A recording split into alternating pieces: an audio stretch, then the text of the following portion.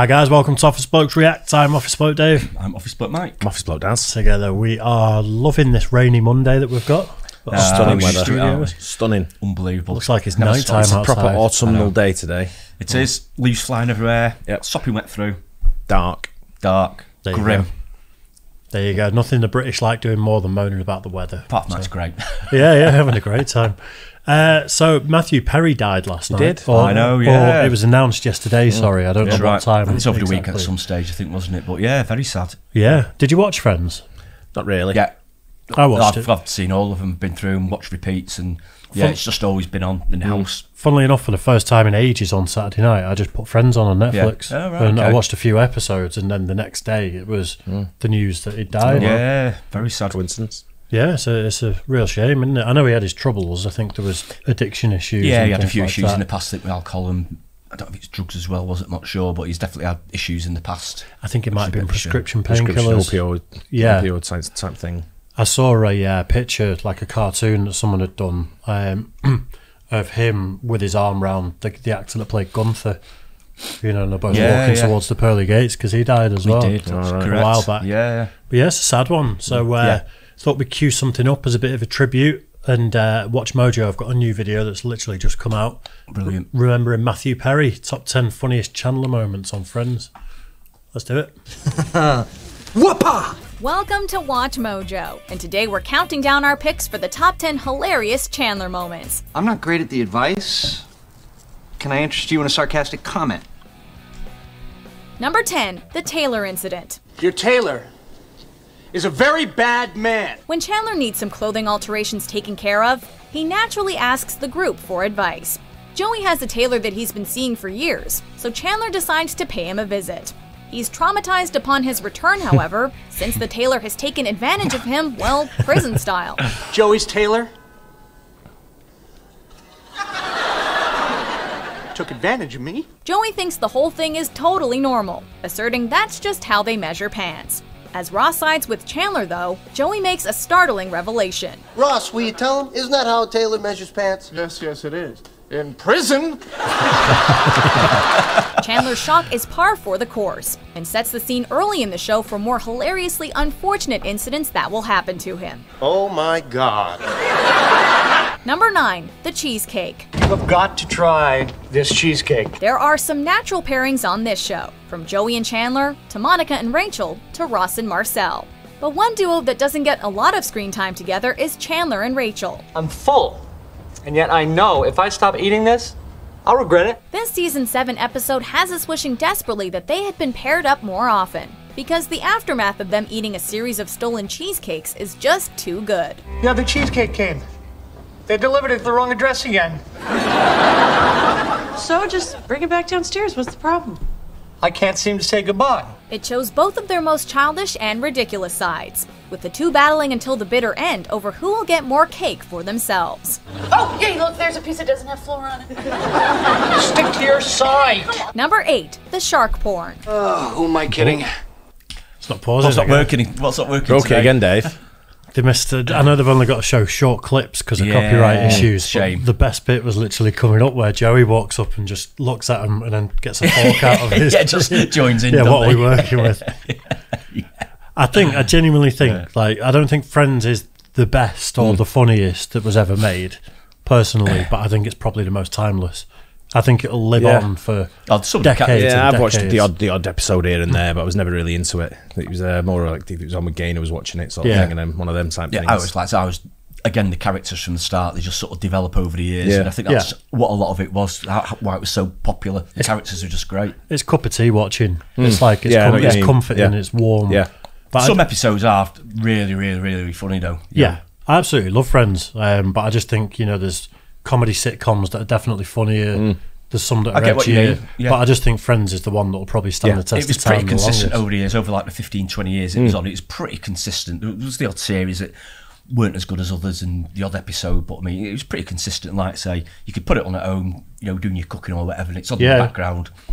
Why not? What happened to you? What? Cooking, doing home while I'm cooking while I'm watching Friends at home. You got an apron on. Yeah. He's got one of them. It's just like like a naked man's body with a thong, hasn't he? I think it's a naked woman's body. I don't think it's. Oh dear. Pay-per-view porn. The period where Chandler is working halfway across the country in Tulsa, Oklahoma is a tough one for his relationship with Monica. When Monica decides to pay him a surprise visit, though, things get even worse. She walks in on Chandler having some personal time, and when he panics to change the channel, he ends up landing on a shark documentary. Well, the weird part is, he was getting off to a shark attack show. Yes, Chandler watches shark porn. He thinks he's in the clear, but Monica knows what her husband was doing, and therefore assumes that he was pleasuring himself to the sharks on screen. Like every great sitcom joke, this misunderstanding makes for incredible TV. Let me be a part of this. Let me be a part of this. I saw what you were doing in Tulsa. Angry sharks turn you on. No, they don't. Number 7. Chandler can't catch things. Oh, it's so hard. Some of the best Friends episodes involve the characters sitting around doing essentially nothing together, and this one is no exception.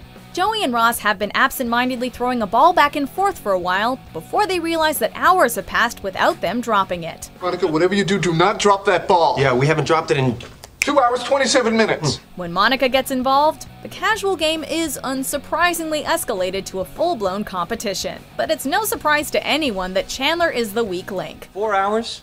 You guys have been doing this for 4 hours? That's right, baby. All right, let me in. No, don't do it, don't. What?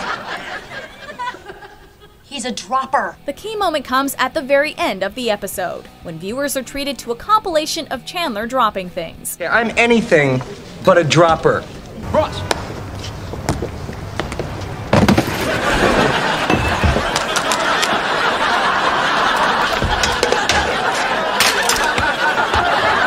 Number 6. When he takes a bath. Hello?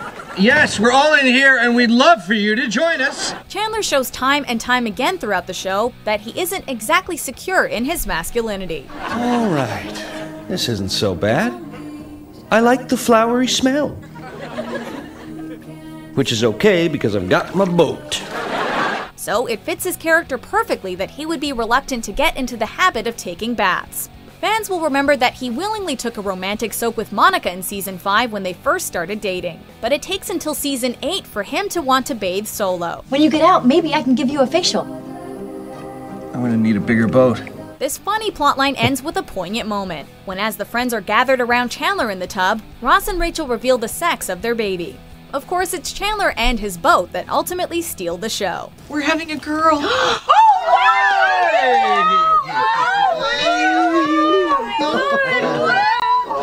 I'll get you later. Number 5. Flashback Chandler. Have you ever seen the the clips of Ross without the laugh track? It's like Ross Geller is a psychopath videos. No, not seen, not heard. Without the laugh track, a few of the things he does and says, you just go, oh, he's a psycho. Absolute savage. Hi, I'm Ross's little sister. Okay. Flashbacks are used sparingly but effectively on Friends, giving viewers a glimpse into the past and revealing previously unknown information about our favorite characters. In a fan-favorite episode, the 6 friends reminisce about their worst Thanksgivings, and we get to see Chandler in all his college glory, flock of seagulls haircut and all. Oh, no, it's cool. You can stay here. My parents won't mind. No, it's not that. I just don't want to be stuck here all night with your fat sister. We also get to see the disastrous beginnings of Monica and Chandler's relationship, with Monica wanting to get revenge on Chandler after he called her fat and accidentally cutting his toe off in the process.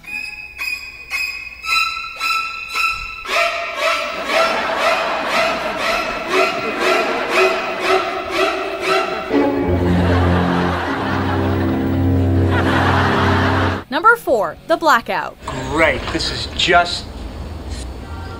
In the show's first season, fans were still getting to know the characters, and this iconic episode cemented just how hilarious Chandler can be. When New York experiences a citywide blackout, Chandler gets stuck in an ATM vestibule with Jill Goodacre, a real-life Victoria's Secret model. Would you like to call somebody? Yeah. About 300 guys I went to high school with. He panics given the once-in-a-lifetime opportunity and tries calling Joey for advice, resulting in a hilarious exchange over the phone. What's up, man? I'm trapped in an ATM vestibule with Jill. Oh my God. He's trapped in an ATM vestibule with Jill Goodacre. Sadly, it wasn't meant to be between Chandler and Jill. But at this point, we knew that Chandler's awkward sense of humor was perfection. You know, on second thought, gum would be perfection. Gum would be perfection? Number 3, advertising brainstorming. Cheese. It's milk that you chew. Chandler's job is a constant running joke on the show, due to the fact that none of his friends seem to know exactly what it is that he does. When he decides that he needs to follow his passions and do something that really matters to him, he attempts to enter the advertising industry. A grape. Because who can get a watermelon in your mouth? While we know Chandler can come up with a witty one-liner, his marketing skills leave something to be desired. The phone. Bringing you closer to people who have phones. Throughout the episode, he tries out advertising slogans while practicing to impress a new employer, and each one is worse than the last. Bagels and donuts. Round food for every mood. Monica warned me you might do that. Number 2, all Janice. Oh my God! Oh, come on! Did you know that Janice appears at least once in every single season of Friends? Every time she does, it means hilarity will ensue, due to Chandler's wide range of reactions to her. Happy Valentine's Day. Some of our favorite moments are when he set up on a blind date with her, when She's he really falls funny. in love with her online. His head's gone. What was it? Which one was it? Mike's head's gone. Yeah, she did have every sort of like series, but she was really like overpowering type of. He was with her here and there. He was a girlfriend a couple of times, then he wasn't with her, and just seems to pop up. But absolutely, she was really funny. Yeah. Every time he needs her, you know, like his self-esteem is low, she just comes along, pounces, and then he regrets it the next day. Every time, every time. Thankfully, she doesn't have that voice in real life, does she? I've not seen her speak in real life ever. I think she's. I don't think anyone's got that voice. Right, I was going to say, but again, great character. Yeah. One that isn't overused either in the series, just pops up here and there when you're not expecting it. And, I think they did well to not overdo certain people. Because Absolutely, if she was in it all the time, I think people would have gone off her. Yeah, you had the other ones like Gunther, you know, in the cafe as well. He was just in here and there, wasn't he? But you know, his one-liners here and there was absolutely brilliant. Do you know there's a cafe in Manchester that's set up exactly the same as Central Perk? Is there? Really? Oh, do you know what it's called? Central Perk. Friends. Wow, been very creative there, haven't they? Of course, when he has to buy a plane ticket to Yemen just to get out of dating her again. Well, then I guess I'm going to Yemen.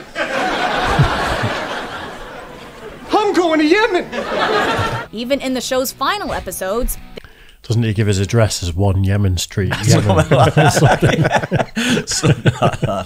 This relationship manages to get big laughs, as Monica and Chandler have to devise a plan to ensure that they don't end up living beside Janice in their new home. I want you.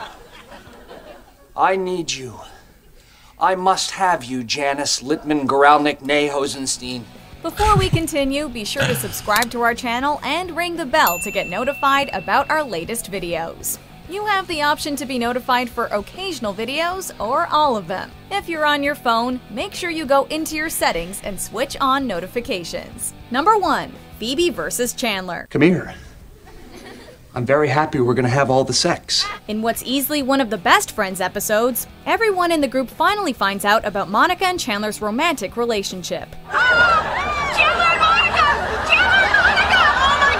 Before this happens, though, a series of events leads to Phoebe seducing Chandler in an effort to call his bluff and get him to admit that he's actually dating Monica. Oh, hello, Mr. Bicep. Their exchange is almost painfully funny, with neither willing to back down first and the situation escalating further and further.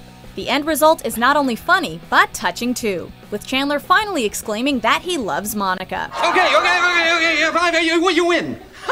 I can't have sex with you. And why not? Because I'm in love with Monica. Do you agree with our picks? Check out this other Nice. Very good. It's nostalgic, that, because I've seen all the episodes so many times. I see how young he looks in there, though, as well, right? Yeah, very young looking. It's a shame that they can't show more because it gives you a bit more context, doesn't it, around what's happening, sort of thing. That's just a few key moments for people who've already watched it, I guess. Where you sort of get it. You can sort of fill in the blanks if you've seen it, I suppose, can't you? But, I think Phoebe's one of the best characters in it. Yeah.